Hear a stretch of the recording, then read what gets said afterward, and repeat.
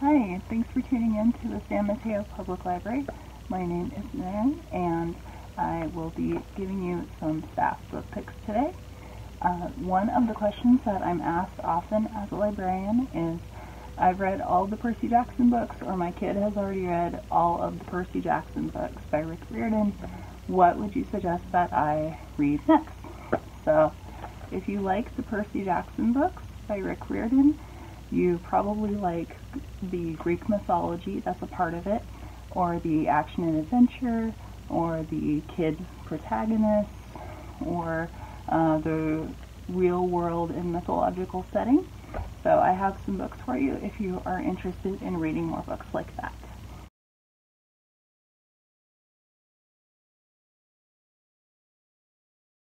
The Percy Jackson books by Rick Riordan have a wide reach of books, graphic novels, and movies.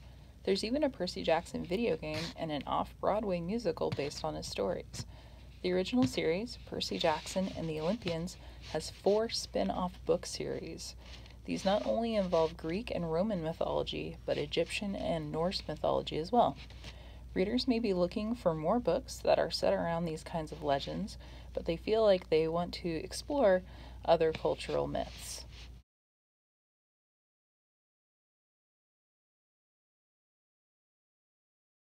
The first book that I'd like to recommend, if you are interested in reading more about Greek myths and some Greek myths that have been touched on in the Percy Jackson books, is the McElderry book of Greek myths by Eric A. Kimmel and illustrated by Montserrat.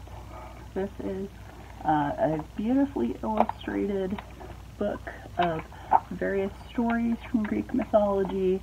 There are a lot of sort of classic stories that you may have heard of, like the story of this is Hades and Persephone, Echo and Narcissus, and they're told very straightforward and very clear language, but the illustrations are just gorgeous. It's fun to read aloud, nice and clear, big text. And I would recommend that if you're looking for a big, easy to read collection of Greek myths. If you're interested in reading something that is more of like an encyclopedia or something of really quick reference for Greek myths, we have the Greek mythology, Greek Gods, Heroes, and Monsters book, and I think this is by Lady Hestia Evans, and it's this really gorgeous book, and it's illustrated with all of these little tactile little extras. It's kind of like a pop-up book, and it has all these really beautiful like maps and pictures, sort of summaries of things. So it's not individual stories, but it is sort of an overview of information about things like creation myths and the Olympians, the origins, Zeus and Hera, and then you have all these little things that you can kind of open up and mess with, and I think that's just so cool.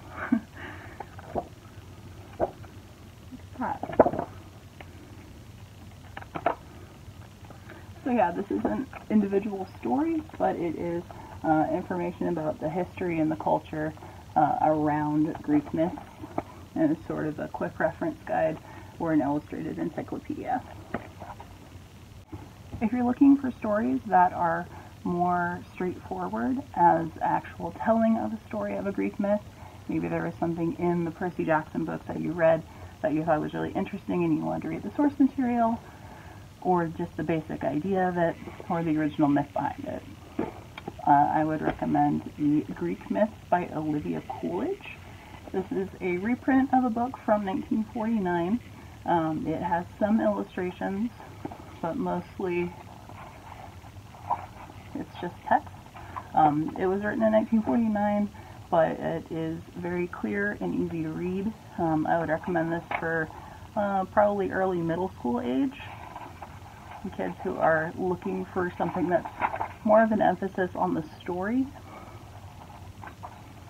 and it's broken up into a bunch of categories for Greek myths, like creation myths, love stories, war stories, adventure stories, and stories that detail humans or mortals and gods and how they interact.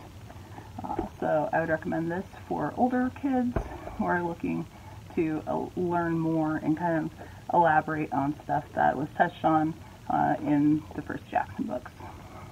If you're looking for more action and adventure books that are centered around Greek mythology, I would recommend the Atlantis Saga by TA Barron. This is another book that's a lot like the Percy Jackson series, except it's not set in the real world so much as it is set in fantasy Atlantis. It starts out as its own country. It isn't actually called Atlantis, and then throughout the next few books, it starts to evolve into the Atlantis myth that we're more familiar with. So it's recommended for readers 10 to 13 years. I think this is the second book in the Atlantis book, or in the Atlantis Saga, and it would probably be good recommended reading for people who have already read the Percy Jackson books and know what to expect from those, and are looking for more stories just like that. For more books set in a world inspired by Greek mythology, you may want to check out the Chronus Chronicles series by Ursu. It is written for a similar age group as the Percy Jackson books, aged about 8 to 12 years, and the protagonists are a boy and a girl who interact with Greek mythological settings that mix with the real world. The series is noteworthy for the high-quality literary writing.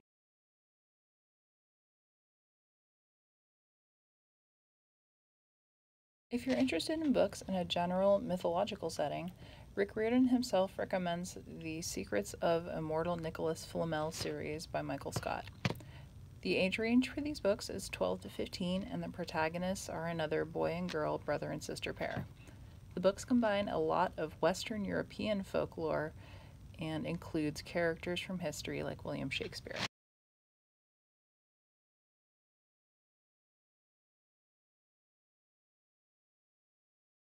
If you're interested in reading more books that are centered around mythology but aren't necessarily centered around Greek mythology, I have two books to recommend. This is the Jumbies series by Tracey Baptiste and the Kiran Mala and the Kingdom Beyond series by Sayantani Dasgupta. Both of these books are recommended for people who either are burnt out on reading everything that they already know about Greek mythology or Norse mythology and are looking to expand their knowledge of other cultures. This one deals with Caribbean mythology and folklore. It has a girl protagonist, and it's a little spookier than most of the adventure books, which I personally like. It involves a girl and her friends, one of which is a nonverbal communicator, so there's a lot of diversity in her story.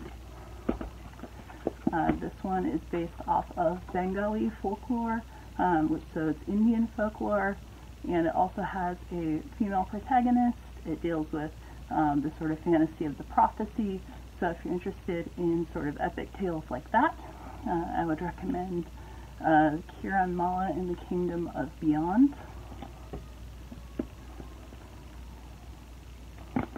Give those two a try. Thank you for tuning in. Make sure to visit our social media for updates from the San Mateo Public Library, and we will see you next time.